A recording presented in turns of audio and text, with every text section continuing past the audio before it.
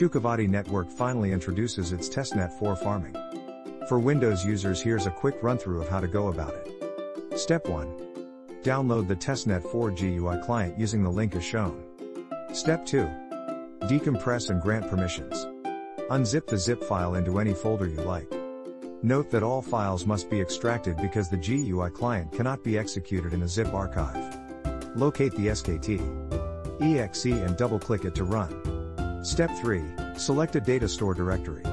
When you run the GUI client/wallet for the first time, you will be prompted in which directory to store Sukhavati blockchain's chain data and configuration files. Step 4. Create a new account. Click Create a new private key. Step 5. Keep your mnemonic phrase safe. Step 6. Set a password. Step 7. Syncing with the blockchain. Click on the account you just created, and you will be navigated to the full node page. You can view the status of your full node here. It should now be syncing with the chain. It will take some time to complete the sync. Step 8. Create plots. A guide to this is given in the link provided. Step 9. Import Chia private key. Set up Chai app and import private key. Open the Sukhavati GUI client. In the farm page, click the three dots icon in the upper right corner, and select Import Chia private key. Step 10. Add plot directory to harvester.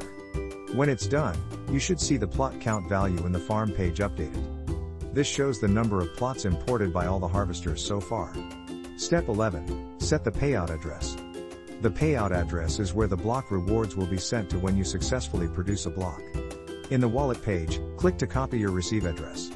In the farm page, click the three dots icon on the upper right corner and select Manage Farming Rewards. Paste the receive address here and click Save. The payout address for farming rewards should then be set. Step 12. Start farming. Now you can start farming. Just click Start in the farm page. Step 13. Transaction history. When you successfully produce a block, you will receive some block rewards. You can see the transaction in the history section in the wallets page.